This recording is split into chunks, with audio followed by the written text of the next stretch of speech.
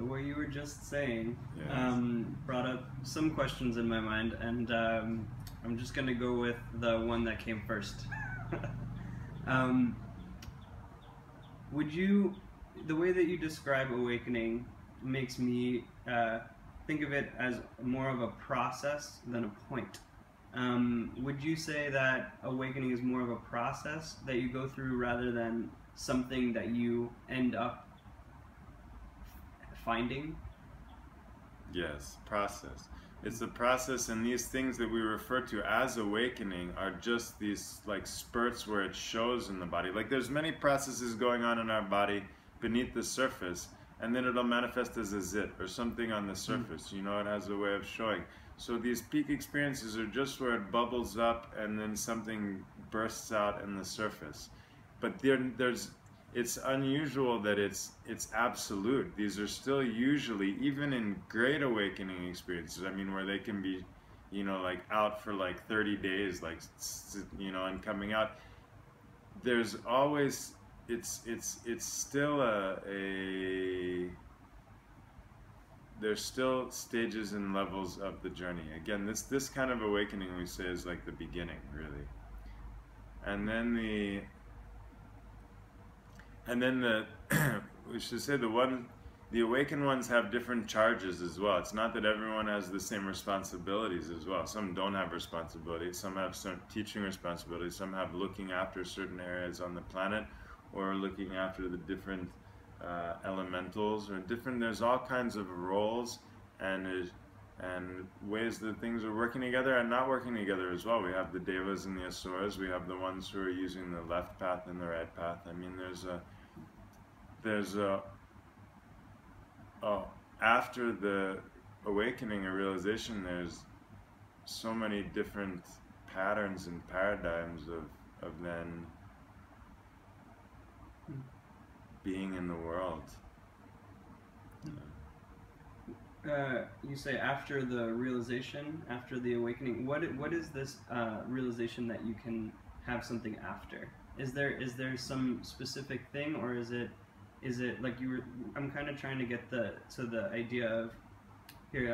I'll try to explain my question better. There's this concept in society about awakening that it's kind of seen like a binary thing. You're either awakened or you're not awakened. You know what I mean? And there's people, when people talk about Eckhart Tolle or something, oh, he's awakened, oh, he's not awakened. You see that on the internet and stuff like that, and you're like, and then I remember I used to think about that, and I used to think, am I learning from the right person? Is this person really awakened, not really awakened?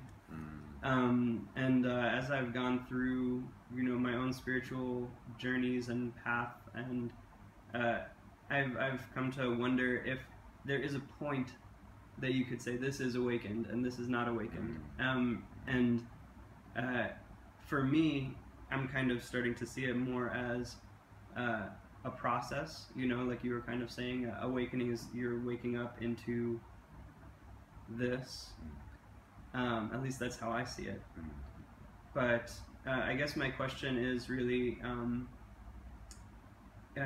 is there a point that you can say, okay, this is awakened or this is realized, this is somebody that can be a teacher or something like that, versus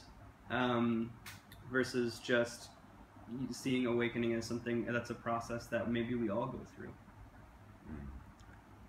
So I think it has to be clear that it's not an ego or an individual that becomes awakened. It's not Joel Altman or Eckhart Tolle or John Schmidt who wasn't awakened and then now becomes awakened. The awakening is when the individual is no longer. When Eckhart Tolle disappears, then this state is the realization. Then so we can never say like this person is awakened now or not awakened now, because it's not a person. It's not a state of a person. The state of a person is a state of being conditioned and limited and trapped in the past and the samskars and all of this. So if we understand it this way, then we can say it has to do with more or less how much they're identified and attached to the personality and to what capacity they're able to to let go of the attachment and identification with the body and mind, and to rest back into the self. Because from the point of view of awakening, again, these are applying dualistic ways of thinking to the awakening, which is non-dualistic. So either it's awakened or not awakened. But from this point of view of dissolving the drop back into the ocean, then it's all ocean. There's not, I mean, of course we can see the many drops, but there's never any illusion of separation of the drops from the wholeness. So in this way, then the awakening has happened. I mean, really, everyone has realized, like they say, everyone is a Buddha, but just remembering it. So if we say, instead of awakening or finding something or discovering, and remembering, like we're wearing the necklace and we've been looking for it, and then, oh, I'm wearing it. Like, so it's important that we work with all the different metaphors, because it's just going to help to clarify the different stages that will arise as we're actually living it. But it would seem that, yeah, from this perspective where we're saying that the awakening is to the capacity that we're no longer identified with our limited self. And it's not that the limited self becomes the big self. The big self is and always has been. The self is the self. The limited self also remains as it is. So it's a question of shifting our identification or our attention or our focus from the limited self to the self. It's a recentering, recalibration. Huh.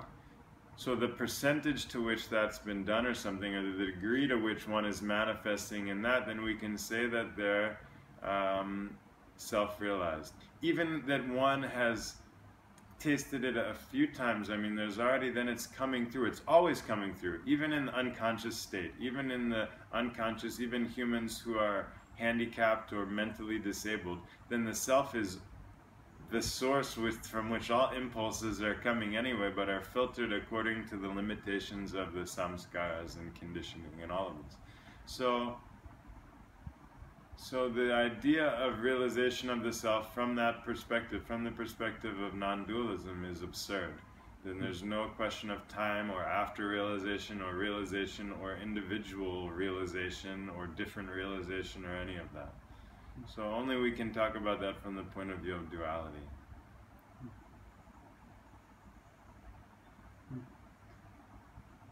Okay, I had a question and I forgot what it was over the course of the time.